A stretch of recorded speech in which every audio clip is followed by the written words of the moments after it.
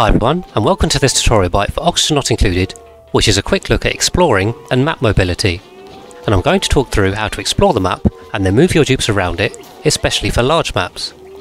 Starting with exploring, the first point to make is simply that you should do it early and do it a lot. Your printing pod will be in the middle of the map, unless your map has the miscalculated pod location world trait.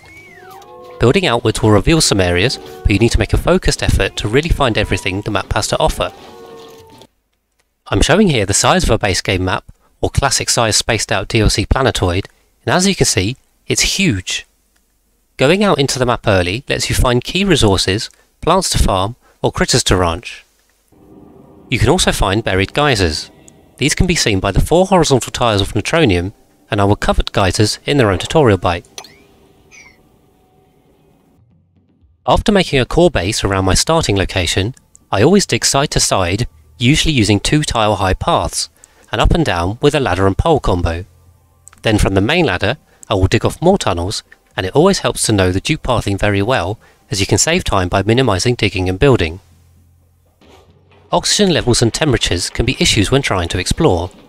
Fortunately, Atmo suits solve both of these, and oxygen masks help as a minimum. I will also explain suits in more detail in another tutorial bite, but I would highly recommend you set these up as soon as possible to aid exploring. But even if you can't get these up quickly, then still send dupes out.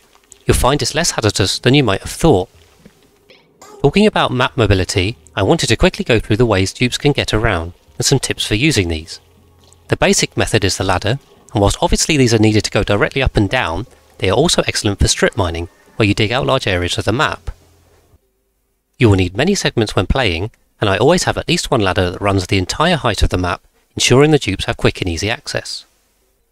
Ladders can be upgraded to plastic ladders, which increases climbing speed by 20%, but this requires a well-managed source of plastic, and temperatures must be carefully considered as plastic melts at only 160 degrees Celsius.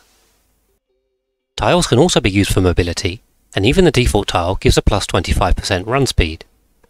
Metal tiles are even quicker and give a plus 50% run speed, as well as a nice decor bonus. You can use these in high traffic areas, although I still prefer ladders when expanding out across the map. These are quicker to build, don't trap gases, and don't catch liquids or solid debris. Next up are the fire poles, which are a great way for dupes to go downwards, but are terrible for climbing up. Therefore, these are used in combination with ladders side by side, so the dupes can take the ladder up and the pole down.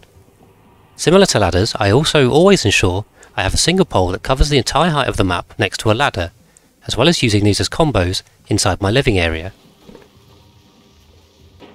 Lastly, the transit tubes are by far the quickest way for your dupes to get around the map. You'll need a transit tube access for dupes to enter and exit the system, and these require 960 watts of power when charging, which is pretty much an entire normal wire's capacity. The tubes themselves are made of plastic, and once inside, dupes move very quickly around the map. To build them, you'll again need a well-managed source of plastic, and beware high temperatures, which will cause these sections to melt too.